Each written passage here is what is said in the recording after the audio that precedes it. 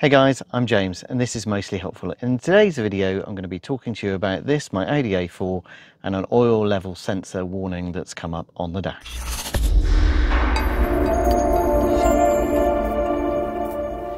So recently my car has been coming up with a warning on the dash, and it's this symbol up here. It tells me that my oil is at a minimum level. Now conveniently my car also needed a service, so I have just serviced it, and I took out 5 litres of oil, which I've been able to tell because here in this container where I've taken the old oil, we're in at about here, so 4.5, just under 5. Now that is surprising. I wouldn't have thought 5 litres for a car that would normally take 6 would complain about having a minimum oil level, but I'm confident that having done a service and filled it back up with 6 litres of oil, capacity is 6.3 on this car, that should be enough to extinguish this symbol. So a few minutes later, and let's see what happens. No, symbol's still on. Maybe I need to do some more miles. Let's have a look.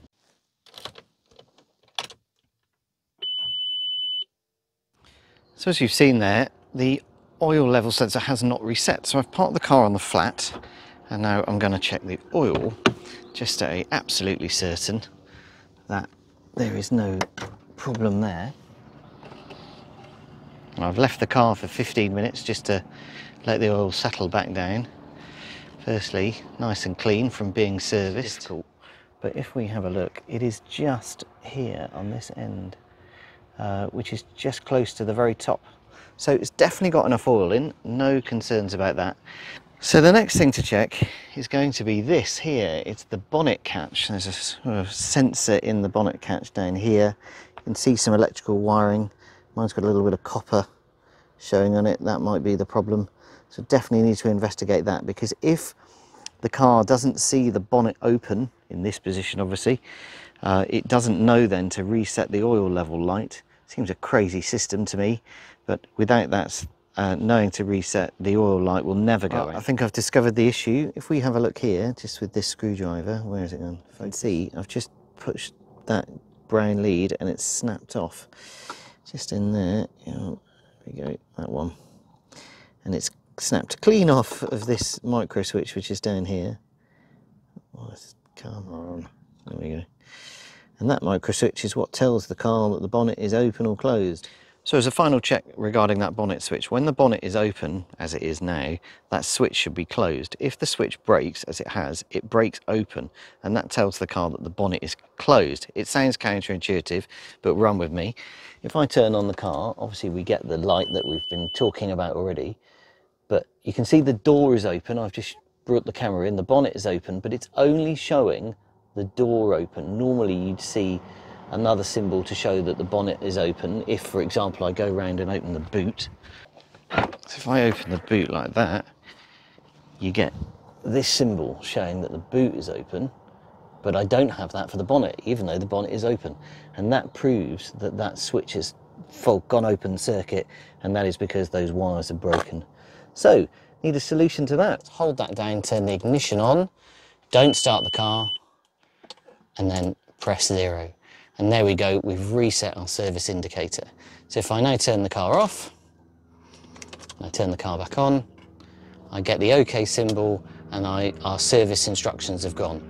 Interestingly, that has turned out that yellow minimum oil light, and as I mentioned, there's a video coming on that soon because I've got a problem with my bonnet catch.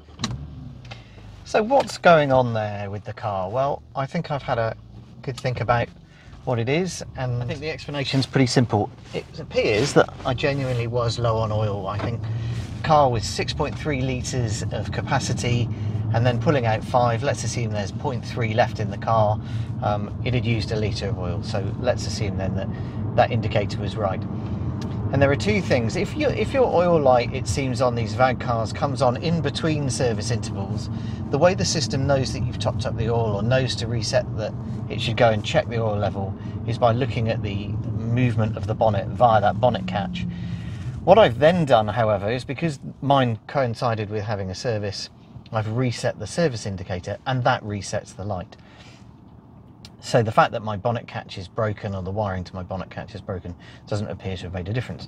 And presumably, if you were in between a service interval and you were prepared to just reset your service indicator partway through, you could get rid of that light without needing to fix your bonnet catch. But if you don't want to do that, then you need your bonnet catch to work.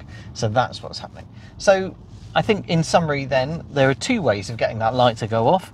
One is to top up your oil, making sure that your bonnet catch is working, and the other one, as I've done unwittingly in this case, is to service your car and reset your service indicator. So thank you as always for watching, guys. I hope you find that helpful, and I look forward to coming to you in a new video very soon. Thanks and goodbye.